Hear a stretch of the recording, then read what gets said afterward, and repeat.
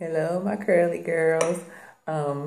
Today's discussion, this is a little discussion, and please chime in the comment section for all my oil curly girl gurus out there who may know a little bit more or can give, some more information on this. But my question is there a difference? Okay. And sorry, my eyes are itchy. The oil that I'm going to be talking about is extra virgin olive oil. Now, we all use extra virgin olive oil in our hair or body or to cook, to use in our food. I use it in my oil mixtures for my hair and sometimes in a deep conditioner that doesn't feel very moisturizing. I will put the extra virgin olive oil in it. So I read a young lady's Instagram that I follow, and I can't remember what her name is, but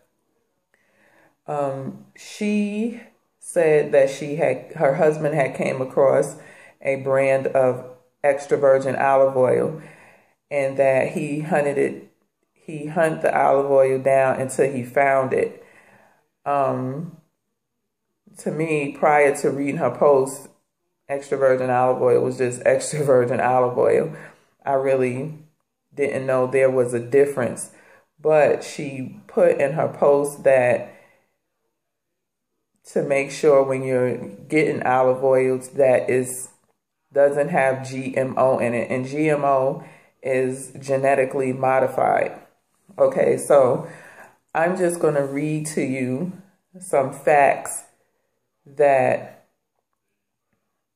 have been published about extra virgin olive oil, and then I will come back with what my take on it is. So, GMO soybean oil is a soybean that has had DNA introduced into it in a way other than combination of male and female gametes. I hope I'm saying that right. I'm thinking it's seeds, male and female seeds, or, however they reproduce. What is shocking, okay, which will, after I read these, will come to, my thoughts and my information, is that 70% of extra virgin olive oil sold worldwide is watered down with other oils and enhancers, making it far from virgin. Now, when I first read some of these facts, I thought to myself, does it really matter if you're not consuming it and you're just putting it in your hair? But after reading all of this, I kind of think it does, but let me finish reading it. Manufacturers are selling genetically engineered oils that are toxic to your health. In 2012, Australian researchers tested olive oils, and every brand that submitted the oils failed the test, and none of them were pure. In 2011, UC Davis tested 124 oils and found 2/3 of common brands of extra virgin olive oil sold in California were not virgin, and many of them had GMO soybean oil and GMO canola oil. Now, I cook with canola oil, but can you imagine putting canola oil in your hair or on your body? If you're mixing this like in your body oil mixtures. Creepy. In 2008, 85 farms were confiscated and 23 people arrested for oil fraud. Last year, a well-known Spanish extra virgin olive oil company was busted, and 2 business owners went to jail for selling supposed extra virgin olive oil that was really a mix of 73% sunflower oil. Now, from the post that I read, it says how to recognize genuine extra virgin olive oil. And it's 5 ways. And it says, 1, be suspicious of any extra virgin olive oil that costs less than $10 a liter. 2, look for a seal from the International Olive Oil Council, IOC. 3, look for harvesting date on the label. 4, anything labeled light, pure, or a blend isn't virgin quality. And 5, shop for oils in dark bottles. It says also, a tip, extra virgin olive oil solidifies when it's cold. If you put it in your refrigerator, it should become cloudy and thicken. And it also says for people that cook with extra virgin olive oil, which is me, it says you should not cook with it, which I do. I didn't know. Best oils to cook with is coconut oil, organic pastured butter, ghee, I don't know what that is, and red palm oil. And red palm oil is something that I do want to try for my hair. I only saw one YouTuber that has used it, but it's been something that I've been looking at. And yeah, so the brands that I have been using have been Jim. And this is one of the cheaper brands, and I do not see a harvest date on here. It's not in a dark bottle. Also, one of the tips that the young lady on Instagram gave was that if you taste extra virgin olive oil, when you swallow it, you will feel like a heat sensation in the back of the mouth. And I did feel that with this one because I went and tested it. It is cold pressed, but it has none of the other qualities, you know, like, I don't know if this was $10. I had this for a while, so I don't know how much this costs, but it's not in a dark bottle. It doesn't have any of the seals or harvest date or anything like that. So after I read that, when I went food shopping, I went and purchased this. And because it was in a dark bottle, this was pretty expensive. I think this was like $12, $13 or something like that. And it's 25 ounces. And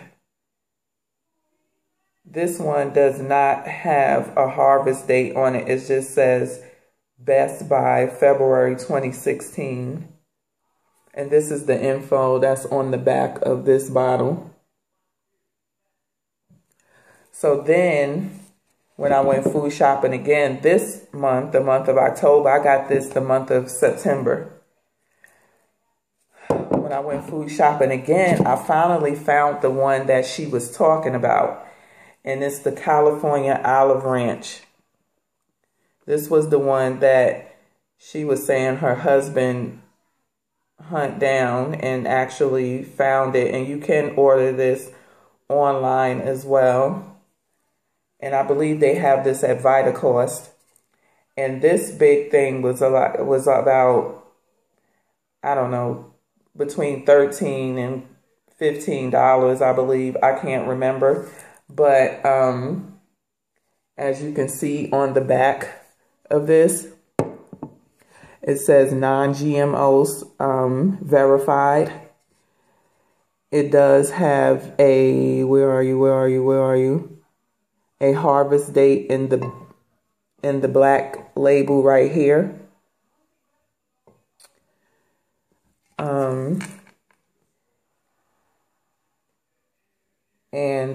Yeah. And then it tells you about how their olive oil tastes, like fine wine, natural fruit, sediment may occur. And you can buy this at CaliforniaOliveRanch.com. You probably could find this at Whole Foods. I believe I saw it on Vitacost as well. And of course, this is a farm out of California. This is California Olive Ranch, and it's extra virgin olive oil. So, and this is a bonus. I think you get a little bit more. for it. So this is what it looks like. As you can see, it's in a dark bottle, and she swore by this stuff. I do use this in my food as well as I said, on my hair.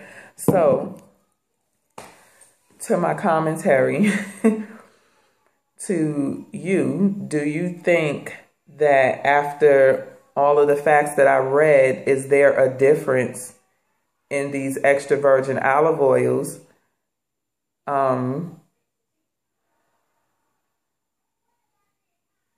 You know, if they're pure or not. I know for myself, after reading some of this stuff, that it was a little bit horrifying. I mean, as far as like cooking, you know, stuff, some of them that may not be 100%, and it has canola oil in it. I cook with canola oil, so it's probably genetically modified as well, because I buy the cheapest brand and I don't even know if it makes a difference.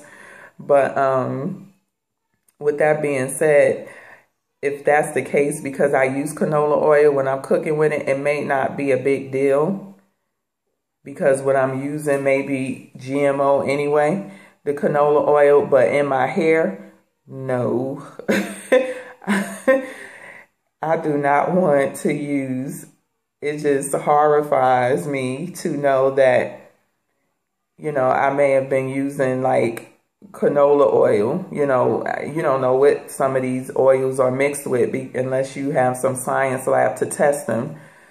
So when you're looking for oil for your hair, like if you don't care what you cooking with, or if you don't mind GMO or whatever the case may be, as far as like cooking with it, because it is a big debate whether genetically modified foods causes health risk.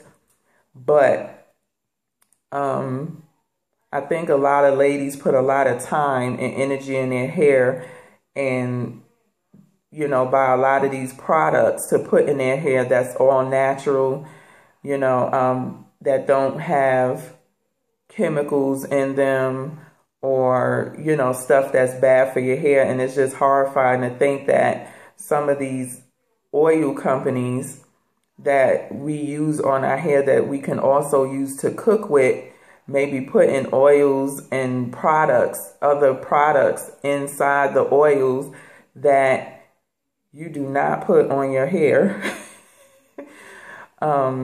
So I will continue to just spend the money to buy. I'm not sure about the Olive & Co. It is in a dark bottle. It just have a Best Buy. I don't see the seal or the label, but